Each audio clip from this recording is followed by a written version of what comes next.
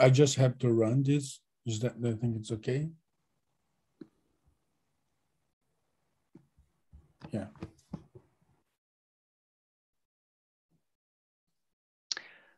All right, I think we're ready for the presentation.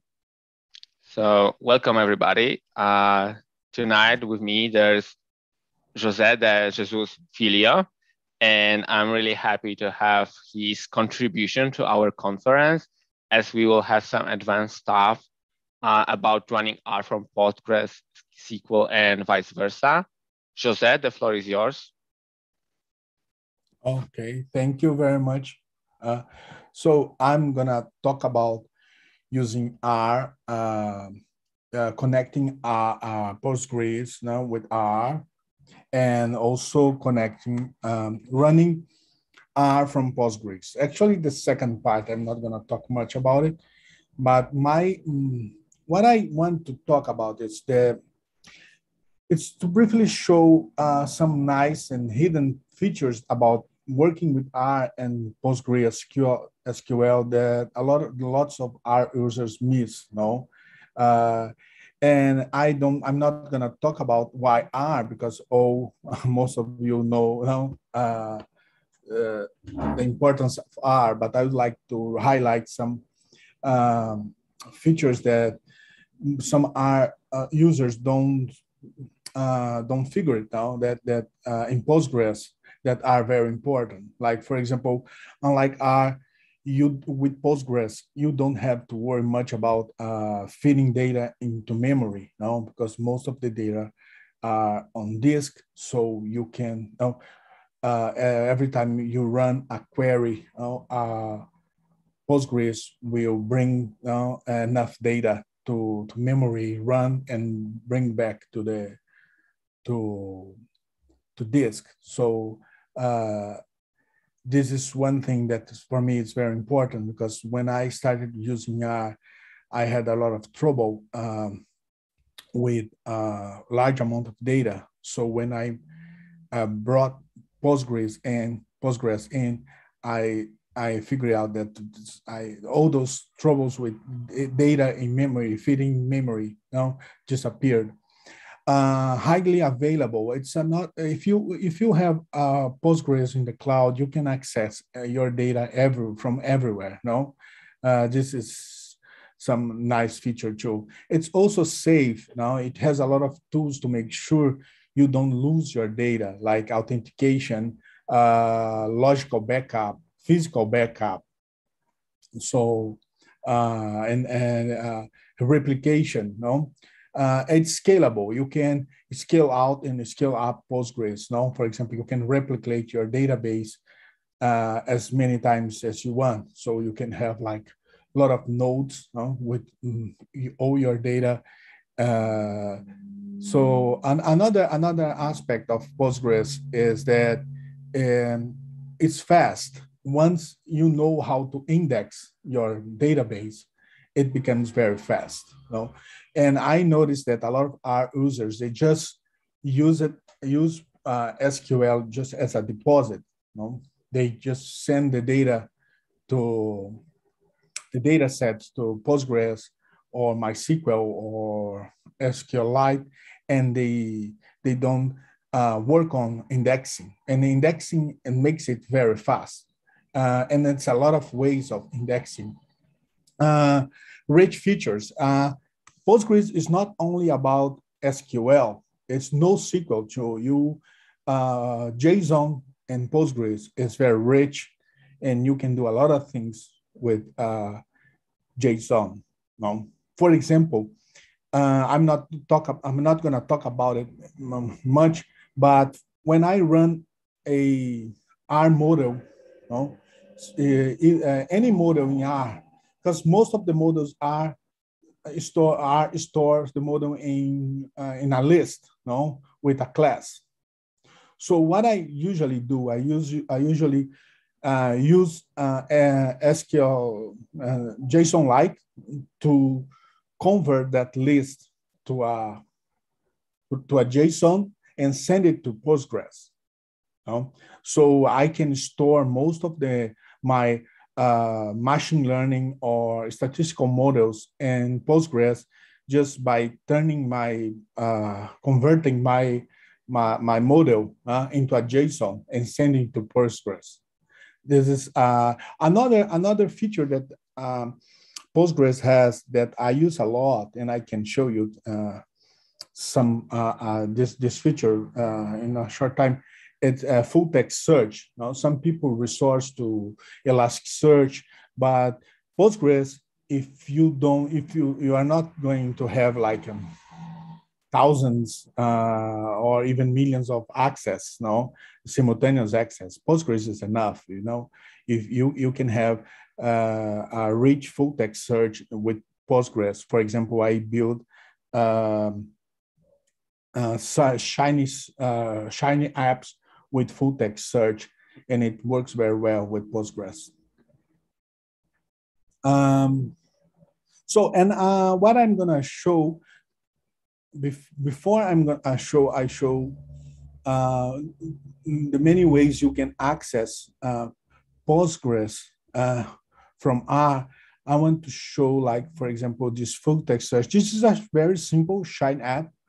I'm going to I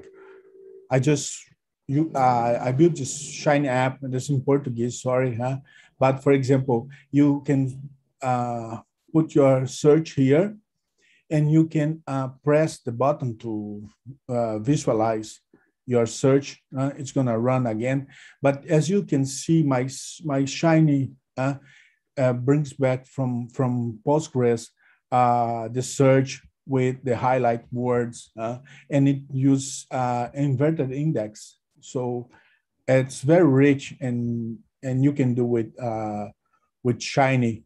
I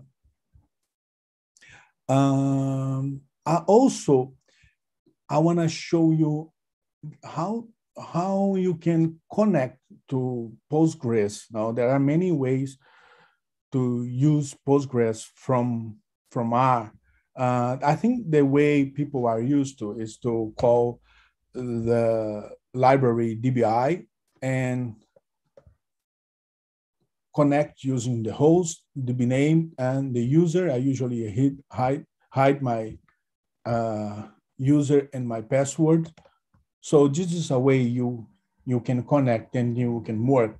But there's another way that I really like, is to use the package connections. I'm gonna use the same arguments now to connect to my Postgres. But the difference is that you can now see on the right panel, you can see all your schemas. You can see all your schemas, and you can connect with all your schemas. For those who are not familiar with schemas, for me, schemas in Postgres are similar to projects. For example, I don't create many databases. I just have one database called projects.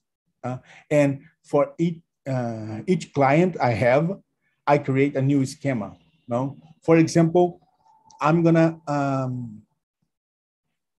create a new schema called market. I'm gonna create a new schema called market, and I'm going to create like three data frames, 3 tables. Like, for example, the name, the ID of the client, the name of the clients,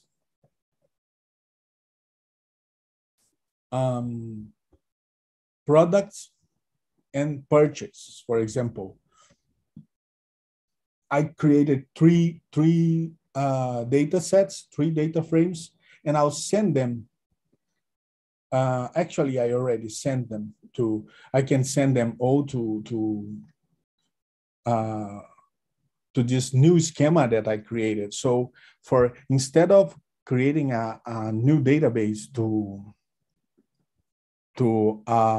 a new database for every client, I created just a schema, for every client. And when I have to access that schema, for example, I'll create this already exists, because I can access schema.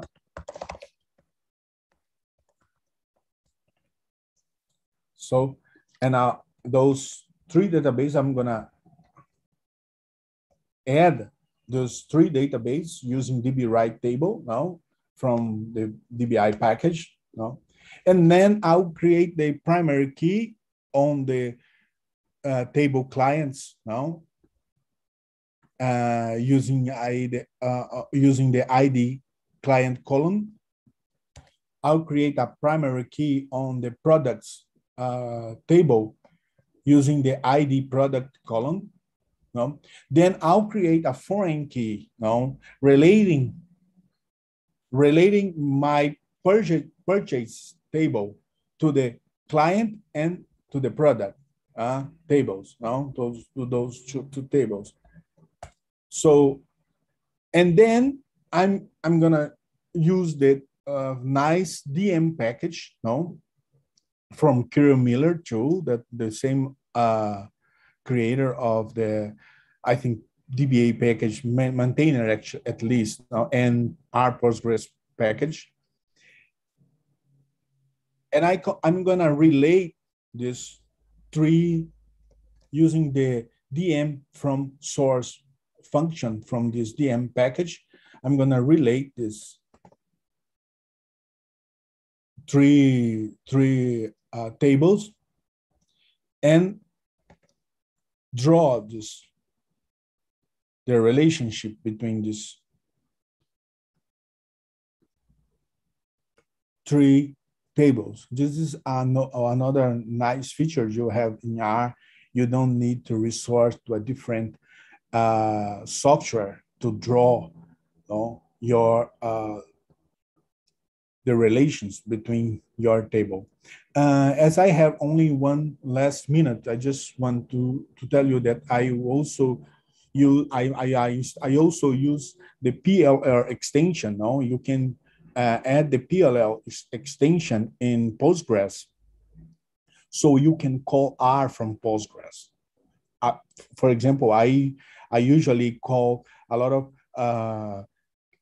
statistical models from Postgres in R, so I don't need to work with R outside of Postgres. I can work with R inside of Postgres, but I don't have enough time to show that.